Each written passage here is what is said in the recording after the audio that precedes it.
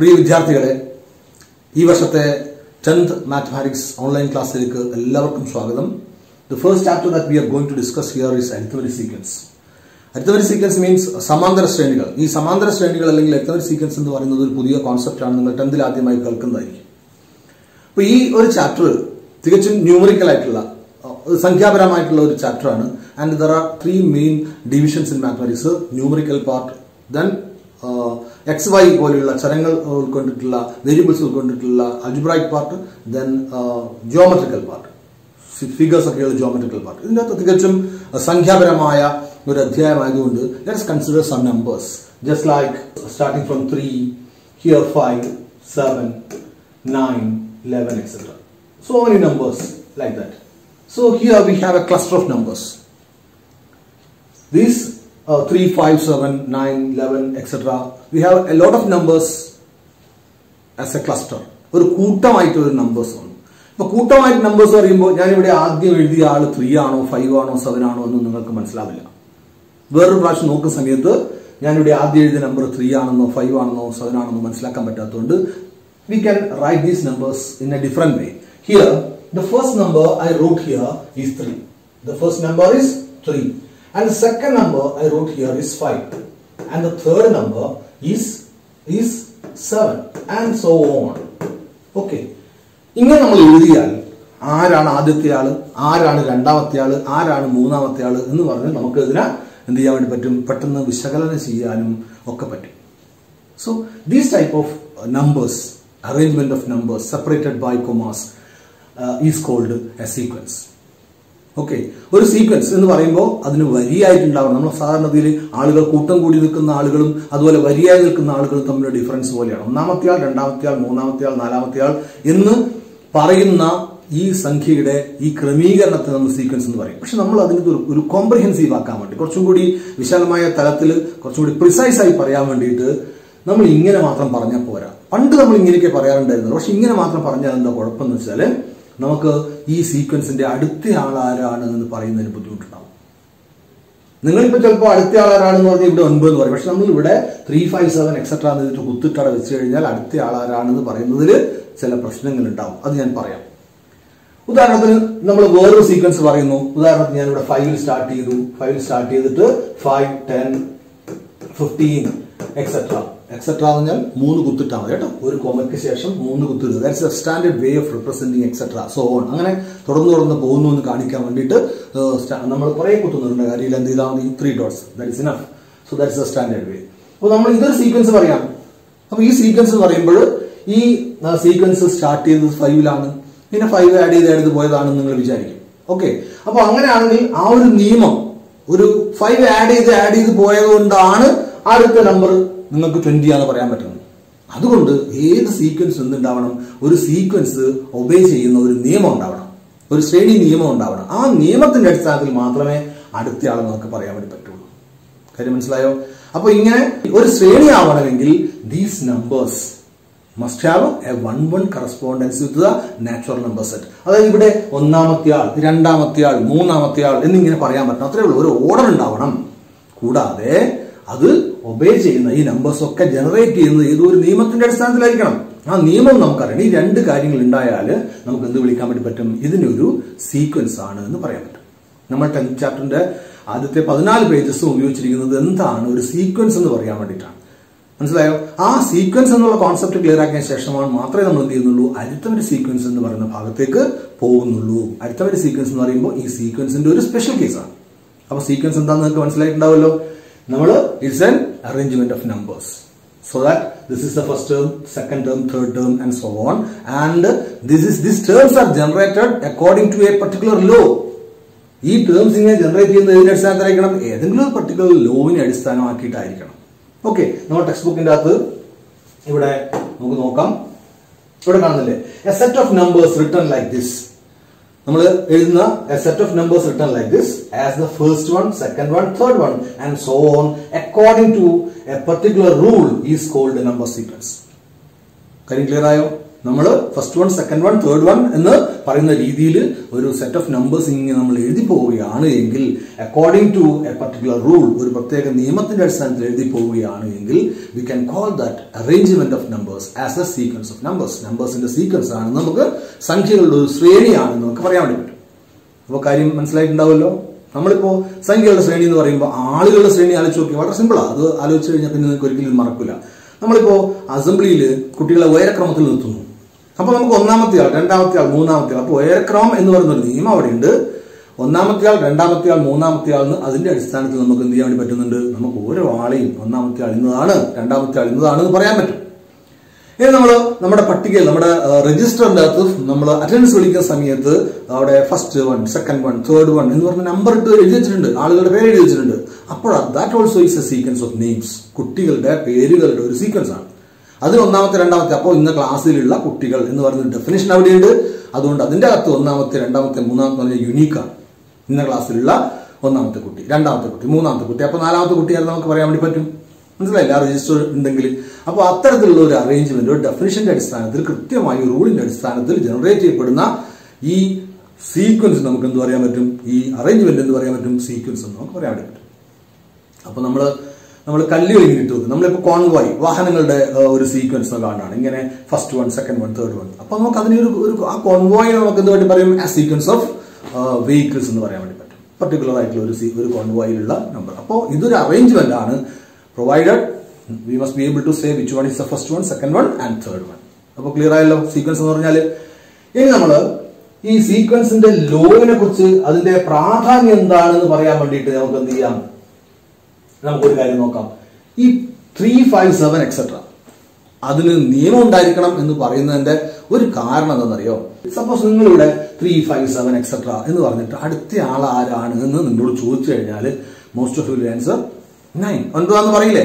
നിങ്ങൾക്ക് മനസ്സിലൊരു ധാരണയുണ്ട്, 3 ശേഷം 5 വന്നാൽ, 5 ശേഷം 7 വന്നാൽ, 7 ശേഷം 6 വരും, 9 വരും എന്ന് നിങ്ങൾ വിചാരിക്കും. പക്ഷേ ചിലപ്പോ ഈ എഴുതിയ ആൾ ഉദ്ദേശിച്ചത് ഇങ്ങനെ 2, 3 തുടങ്ങിയിട്ട് 2 കൂട്ടി ഇങ്ങനെ 2 ആഡ് ചെയ്ത് പോകുന്ന ഒരു സീക്വൻസ് ആയിരിക്കണം എന്നല്ല അയാൾ ഉദ്ദേശിച്ചത്. അയാൾ ഉദ്ദേശിക്കുന്നത് these are all prime numbers, odd prime numbers അയാൾ എഴുതാൻ ഉദ്ദേശിച്ചത്. അപ്പൊ ഓഡ് പ്രൈം നമ്പർ ആണ് ഉദ്ദേശിക്കുന്നതെങ്കിൽ 3 is the first odd prime number and next odd prime number is 5 and so on. So here the next number definitely is 11 instead of 9. 9 ഒരു prime number അല്ലല്ലോ. അതുകൊണ്ട് odd prime number എഴുതുന്ന ഒരാളുടെ ആ odd prime numbers ആണ് ഞാൻ എഴുതാൻ ഉദ്ദേശിക്കുന്നതെന്ന് പറയുന്ന ആള് എന്ത് എഴുതും? 11 എഴുതും. ഇപ്പോ നമ്മളിപ്പോ ഓഡ് നമ്പേഴ്സ് മാത്രമാണ് എഴുതുന്നത്, സ്റ്റാർട്ടിംഗ് ഫ്രം 3 ഇങ്ങനെ 2 ആഡ് ചെയ്ത് പോകുന്നതാണ് എന്നൊക്കെ വിചാരിക്കുന്ന ആള് അവിടെ എന്ത് എഴുതും? 9 എഴുതും. അപ്പൊ ഒരു ഡെഫിനറ്റ് ആയിട്ടുള്ള ഒരു നിയമം ഉണ്ടായാൽ മാത്രമേ എന്ത് ചെയ്യാൻ പറ്റൂ? അടുത്ത ആളെ നമുക്ക് ആരാണെന്ന് പറയാൻ വേണ്ടി പറ്റും. അപ്പൊ ഒരു നിയമം ഉണ്ടാവേണ്ടതിന്റെ പ്രാധാന്യം മനസ്സിലായില്ലേ? ഇനി ഞാനിവിടെ വേറെ സീക്വൻസ് പറയാം. ഉദാഹരണത്തിന് ഞാനിവിടെ 1 എഴുതി, പിന്നെ 4, പിന്നെ 9 എഴുതി, പിന്നെ 16 എഴുതി. അങ്ങനെയാണെങ്കിൽ ഇങ്ങനെ പോകുന്ന ഒരു സീക്വൻസ് ആണ്. ഞാൻ ഒരു പ്രത്യേക ഏതോ ഒരു കാര്യം ഉദ്ദേശിച്ചിട്ട് എഴുതിയതാണ് എങ്കിൽ അടുത്ത ആളാരാന്ന് നിങ്ങൾക്ക് പറയാൻ വേണ്ടി പറ്റില്ലേ? അങ്ങനെ ഒരാൾ പറയാൻ പറ്റണമെങ്കിൽ നിങ്ങൾ തീർച്ചയായും എന്തറിഞ്ഞിരിക്കണം? ഇത് എന്തിന്റെ അടിസ്ഥാനത്തിലാണ് എഴുതിയെന്ന് അറിയണ്ടേ? ഒരു നിയമം എന്താണെന്ന് അറിയണ്ടേ? അപ്പം തീർച്ചയായും എന്തായിരിക്കണം? എല്ലാ സീക്വൻസും ഫോളോ ചെയ്യുന്നത് ഏതെങ്കിലും ഒരു നിയമത്തിന്റെ അടിസ്ഥാനത്തിലായിരിക്കും. ആ നിയമം എന്താണെന്ന് അറിഞ്ഞാൽ മാത്രമേ അതിനനുസരിച്ചിട്ട് അടുത്ത ആളെ നമുക്ക് പറയാൻ വേണ്ടി പറ്റുള്ളൂ. കാര്യം ക്ലിയർ ആയോ? ഇവിടെ ഇപ്പോ എന്തിന്റെ അടിസ്ഥാനത്തിൽ എഴുതിയിട്ടുണ്ടാവും നമുക്ക് അറിയാലോ. This is the square of 1 and this is the square of 2, this is the square of 3 and this is the square of 4, and naturally next number must be the square of next integer 5. 5ന്റെ square ആയിരിക്കണ്ടേ? ഇവിടെ 25 ആയിരിക്കണ്ടേ? അതാണ് ആ നിയമം. ഒരു ശ്രേണിക്ക് അതിൻ്റെതായ നിയമം ഉണ്ടാവണം എന്ന് പറയുന്നതിന്റെ ആവശ്യം. അപ്പൊ നമ്മൾ ശ്രേണിയെ കുറിച്ച് പഠിക്കാൻ വേണ്ടിയിട്ട് പോകുമ്പോൾ നമ്മുടെ ടെക്സ്റ്റ് ബുക്കിന്റെ അകത്തുള്ള എക്സസൈസിലേക്ക് നമുക്ക് തിരിച്ചു പോകാം.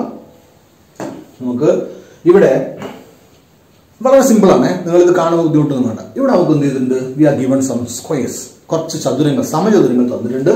And these numbers 1, 1.5, 2, 2.5 these are the length of the sides of the squares. ഈ സ്ക്വയേഴ്സിന്റെ ഒക്കെ എന്താണ്?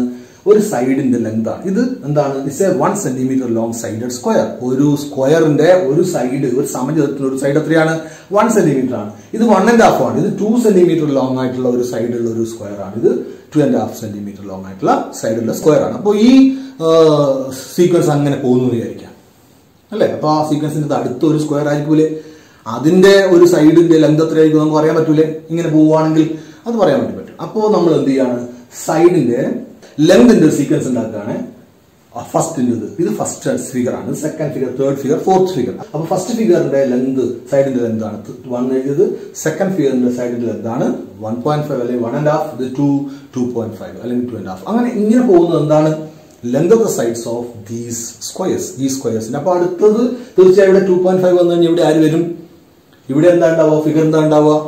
3 സെന്റിമീറ്റർ ലോങ് സൈഡഡ് ആയിട്ടുള്ള ഒരു സ്ക്വയറിൽ ഉണ്ടാവുക. അതുകൊണ്ട് we can write number 3 here.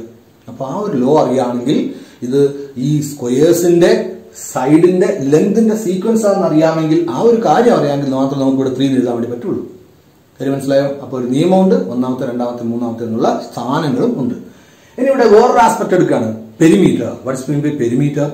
നിങ്ങൾ ചെറിയ class പഠിച്ചല്ലേ? Perimeter is the distance all around this figure. ഈ ഫിഗറിന്റെ ചുറ്റുമുള്ള ചുറ്റളവിനെയാണ് നമ്മൾ പെരിമീറ്റർ എന്ന് പറയുന്നത്. അപ്പൊ ചുറ്റളവ് എന്ന് പറയുമ്പോൾ ഇവിടെ 1 സെന്റിമീറ്റർ സൈഡഡ് ആയിട്ടുള്ള ഈ സ്ക്വയറിന്റെ ചുറ്റളവത്തിനായിരിക്കും 1 + 1 + 1 + 1 ആയിരിക്കില്ലേ? So here corresponding to the first element is the perimeter of the first figure, അല്ലെ? ഫസ്റ്റ് ഫിഗറിന്റെ പെരിമീറ്റർ ആണ് ഫസ്റ്റ് എലമെന്റ് ഇവിടെ വരുന്നത്. സെക്കൻഡ് ഫിഗറിന്റെ പെരിമീറ്റർ ആണ് സെക്കൻഡ് എലമെന്റ്, സെക്കൻഡ് ടേം എന്ന് പറയും. നമ്മൾ ഇവിടെ സെക്കൻഡ് ടേം എന്ന് പറയുന്നത് എന്താണ്? 6 ആണ്. That is the perimeter of this second figure. അപ്പൊ ഇവിടെ വരുന്നത് എന്താണ്? തേർഡ് ഫിഗറിന്റെ പെരിമീറ്റർ എന്താണ്? 2 + 2 + 2, അല്ലെ? That's equal to 4 2s, that's equal to 8. Here 2.5 4 times എടുത്തു കഴിഞ്ഞാൽ എത്ര കിട്ടും? 10 കിട്ടും, അല്ലെ? അതുപോലെ അടുത്ത ടേം എഴുതാൻ വേണ്ടി പറഞ്ഞാലും നമുക്ക് എന്ത് ചെയ്യാൻ വേണ്ടി പറ്റും? 3 + 3 + 3 + 3 എഴുതാൻ പറ്റില്ലേ? അപ്പൊ ഇവിടെ 12 നമുക്ക് എഴുതാൻ വേണ്ടി പറ്റും. ഇനി നമ്മൾ ഏരിയ കൺസിഡർ ചെയ്ത് നോക്കാം. എന്തായിരിക്കും ഇതിന്റെ ഏരിയ? 1 സെന്റിമീറ്റർ ലോങ് സൈഡഡ് ആയിട്ടുള്ള ഒരു സ്ക്വയറിന്റെ ഏരിയ, വശം ഇൻറ്റു വശം അല്ലെങ്കിൽ side into side, that's equal to 1 × 1, that's equal to 1. This is the area of the first figure. The area of the second figure, area of the second figure എന്നാൽ 2 and 1/4. ഈ 2.25 എന്ന് പറയുന്ന answer കിട്ടിയത് എങ്ങനെയാണ്? ഇതിന്റെ square അല്ലേ? ഈ area ഈ 1.5 കൊണ്ട് മൾട്ടിപ്ലൈ ചെയ്തിട്ട് ഇത് കിട്ടുന്നുണ്ടാവുക. 8ാം ക്ലാസ് നിങ്ങൾ പഠിച്ച ഒരു കാര്യം നമുക്ക് നോക്കാം. 8ാം ക്ലാസ് നിങ്ങൾ ഒരു കാര്യം പഠിച്ചിട്ട് എന്താ പഠിച്ചെന്ന് അറിയോ? ഇവിടെ ഈ 1.5 1.5 കൊണ്ട് ഗുണിച്ചാൽ അത്ര കിട്ടും. ഇവിടെ 2.5 കൊണ്ട് ഗുണിച്ചാൽ ഇവിടെ നമുക്ക് ഇതിന്റെ ഏരിയ കിട്ടണമെങ്കിൽ ഈ 2.5 എന്ന് പറയുന്ന ഈ ലെങ്ത് ഉള്ള ഈ സൈഡിന്റെ ഏരിയ കണ്ടുപിടിക്കണമെങ്കിൽ എന്ത് വേണം? 2.5 × 2.5 അല്ലെങ്കിൽ 2.5 × 2.5 അല്ലേ? അപ്പൊ 8ാം ക്ലാസ് നിങ്ങൾ പഠിച്ച കാര്യം എന്ന് അറിയോ? ഇവിടെ 2.5യുടെ സ്ക്വയർ കാണാൻ വേണ്ടിയിട്ട് ഈ 2നെ നമ്മൾ ആരെ കൊണ്ട് മൾട്ടിപ്ലൈ ചെയ്യാം? 2 has to B multiplied by the next higher integer. അടുത്ത ഇന്റിജർ ആയിട്ടുള്ള 3 കൊണ്ട് മൾട്ടിപ്ലൈ ചെയ്യുക. എന്നിട്ട് നമ്മൾ ഇവിടെ എന്ത് എഴുതുക? 6 എന്ന് എഴുതുക. എന്ത് എഴുതുക? 6 എന്ന് എഴുതുക. അതിനുശേഷം എന്ത് ചെയ്യുക? 1/4 എന്ന് എഴുതുക. അപ്പോ 6 1/4 എന്ന് കിട്ടിയത് എങ്ങനെയെന്ന് മനസ്സിലായല്ലോ? അതുപോലെ ഇവിടെയോ ഈ 1.5ന്റെ സ്ക്വയർ കിട്ടിയ എന്തായിരിക്കും? ചിന്തിച്ചു നോക്കിയാട്ടെ. ഇവിടെ പറഞ്ഞ പോലെ ചിന്തിച്ചു നോക്കിയാട്ടെ. ഇവിടെ 1 നെക്സ്റ്റ് ഹയർ ഇന്റിജർ ആരായിരിക്കും? 2 ആണ്. 1 2 മൾട്ടിപ്ലൈ ചെയ്ത് കിട്ടും നമുക്ക് ഇവിടെ 2 കിട്ടൂലേ? പിന്നെ അതിന്റെ കൂടെ 1/4 എഴുതുക. ലോജിക്ക് മനസ്സിലായോ? അപ്പൊ അങ്ങനെ നമുക്ക് ഈ സീക്വൻസ് കംപ്ലീറ്റ് ആക്കാൻ വേണ്ടി പറ്റും. ക്ലിയർ ആയോ? ഇനി നിങ്ങൾ 8ാം ക്ലാസ് ഇത് ഓർമ്മയില്ലാന്ന് വിചാരിക്കുക. 8ാം ക്ലാസ് സിയിൽ ഞാൻ ക്ലിയർ ആയി പഠിപ്പിച്ചാണ്. ഇനി നമുക്ക് 10ാം ക്ലാസ്സിൽ ആവശ്യമുള്ള രീതിയിൽ ഇതൊന്ന് ചെറുതായിട്ട് മാറ്റി പറഞ്ഞ് എങ്ങനെ ഉണ്ടാവും നോക്കാം. ഈ 1.5 എന്ന് പറയുന്നത് 1.5 അല്ലേ?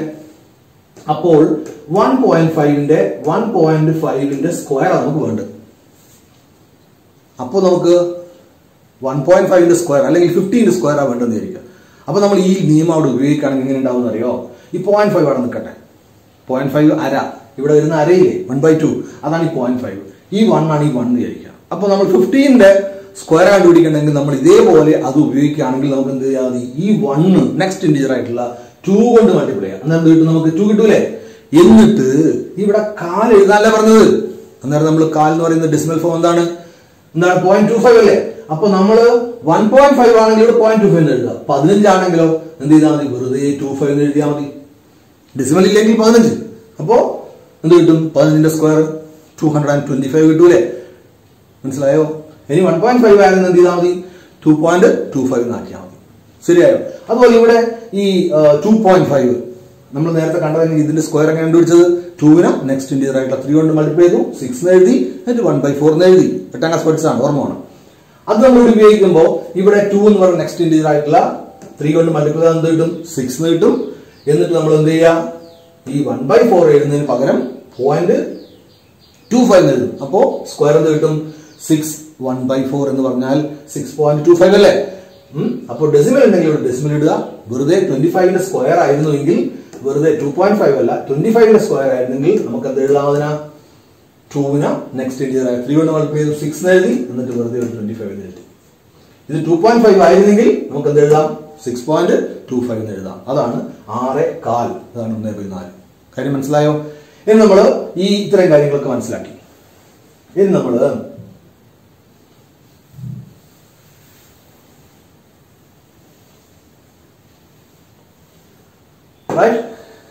വേറൊരു വളരെ ഇമ്പോർട്ടൻറ്റ് ഈ കാര്യം, ഈ 5 അവസാനിക്കുന്ന സംഖ്യന്റെ സ്ക്വയർ കണ്ടുപിടിക്കാൻ വേണ്ടിയിട്ടുള്ള ഈ ലോജിക് വളരെ ഇമ്പോർട്ടന്റ് ആണ് കേട്ടോ. നമ്മുടെ ടെക്സ്റ്റ് ബുക്കിൽ, നമ്മുടെ സിലബസിൽ, SCRT സിലബസിൽ 8ാം ക്ലാസ്സിൽ പണ്ട് സ്ക്വയർ റൂട്ട് കണ്ടുപിടിക്കാനുള്ള പ്രോസസ് ഉണ്ടായിരുന്നു. പക്ഷെ ഇപ്പോഴും ഇല്ല. അതുകൊണ്ട് തന്നെ 10th പ്രോബ്ലംസ് മുഴുവനും സ്ക്വയർ റൂട്ട് കണ്ടുപിടിക്കാൻ വരുന്ന നമ്പേഴ്സ് ഒക്കെ ഇത്തരത്തിലുള്ള നമ്പേഴ്സാണ്. ഉദാഹരണത്തിന് നമ്മൾ ഇങ്ങനെ തന്നു വെച്ചാൽ ഇവിടെ ഇങ്ങനെ നമ്പർ തന്നു 20, 25. സ്ക്വയർ റൂട്ട് ഓഫ് 20, 25 ഇത് കണ്ടുപിടിക്കണമെങ്കിൽ നിങ്ങൾ സ്ക്വയർ റൂട്ട് കണ്ടുപിടിക്കുന്ന പ്രോസസ്സ് അറിയാത്ത, ഡിവിഷൻ മെത്തേഡ് ഒന്നും അറിയാത്ത കുട്ടിക്ക് ഇത് കണ്ടുപിടിക്കാൻ പറ്റണമെങ്കിൽ നമ്മൾ നേരത്തെ പറഞ്ഞ കാര്യം ആലോചിച്ചാൽ മതി. This is ending in 25 അവസാനിക്കുന്നുണ്ട്. അപ്പോൾ ഏതോ ഒരു 5 അവസാനിക്കുന്ന സംഖ്യന്റെ സ്ക്വയർ ആണല്ലോ ഇത്. അതുകൊണ്ടല്ല 5 അവസാനിക്കുന്ന സംഖ്യന അതിന്റെ ആദ്യത്തെ നമ്പറിന് അടുത്ത നമ്പറോട് ഗുണിച്ചിട്ട് അവസാനം 27 ചേർത്തെഴുതല്ലേ ചെയ്തത്. അപ്പോൾ ഇവിടെ ഏതോ 2 അടുത്തടുത്ത നമ്പർ, ഒരു നമ്പറിനെ നെക്സ്റ്റ് ഹയർ ഇന്റീജർ കൊണ്ട് മൾട്ടിപ്ലൈ ചെയ്തിട്ട് 20 എഴുതി, പിന്നെ 25 എഴുതി വെച്ചു. അങ്ങനെയാണെങ്കിൽ 20 ആരൊക്കെ മൾട്ടിപ്ലൈ ചെയ്ത് കിട്ടിയിട്ടുണ്ടാവുക? 4നെ 5 കൊണ്ട് ഗുണിച്ചിട്ടല്ലേ. അതുകൊണ്ട് ഇത് ആരുടെ സ്ക്വയർ ആക്കി 2025 എന്നത് ആരതായിരിക്കും? 45ന്റെ ആയിരിക്കും അല്ലേ. ഇപ്പൊ 45ന്റെ സ്ക്വയർ കണ്ടുപിടിക്കുന്ന രീതി ഓർത്ത് നോക്കിയാട്ടെ. എന്താ ചെയ്തത്? 4നെ നെക്സ്റ്റ് ഇന്റീജർ 5 കൊണ്ട് മൾട്ടിപ്ലൈ ചെയ്തു, 20 കിട്ടി, വെറുതെ 25 എഴുതി. അതുകൊണ്ട് ഇതിന്റെ സ്ക്വയർ റൂട്ട് എത്രയായിരിക്കും? 45 ആയിരിക്കും. മനസ്സിലായോ? ഇനി നമ്മള് ഇപ്പൊ 9025 ഇതിന്റെ സ്ക്വയർ കണ്ടുപിടിക്കാൻ വേണ്ടിയിട്ട് സ്ക്വയർ റൂട്ട് കണ്ടുപിടിക്കാനുള്ള പ്രോബ്ലത്തിന്റെ ഇടയിൽ വരും.